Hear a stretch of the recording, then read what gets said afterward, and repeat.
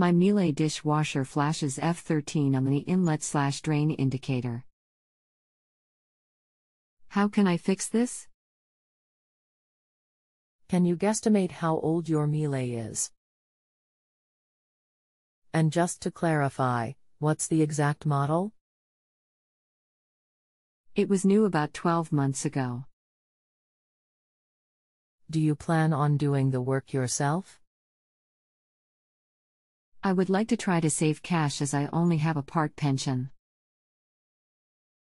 The actual model number I cannot get to just now, but on the door under Miele is immer besser. Anything else we should know to help you best? The unit is under the kitchen bench and I can't move it. I can get at the switch and the input hose tap and the output hose connection to the sink drain pipe. Hello. My name is. I'll be helping you with your appliance question today. Please wait a few moments while I review your question. If you start the dishwasher and the fault comes up, open the door and how high is the water compared to the bottom of the filter handle? Earlier today I did this and the level was below the handle level with the cover. An hour ago after scooping the excess water out there was very little water after retrying to start it.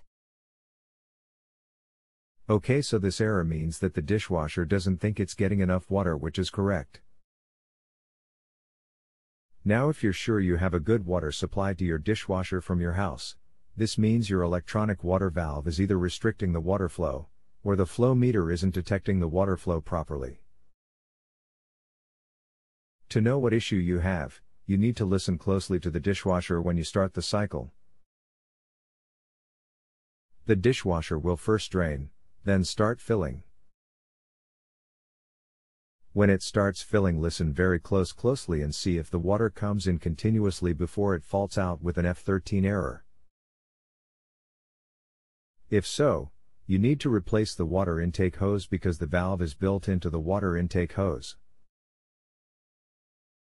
If the water turns on and off and then finally gives an F13 error after a couple times of turning on and off, your water intake on the left side of the dishwasher tub has a flow meter built into it. That intake assembly would need to be replaced. All parts come through Miele. They don't have parts distributors, so you'd need to contact them directly to order any parts if you wanted to fix the dishwasher yourself. We are on the honor system here. If you need anything else, just let me know. You can continue asking follow-up questions at no additional charge after rating my service if you still need assistance.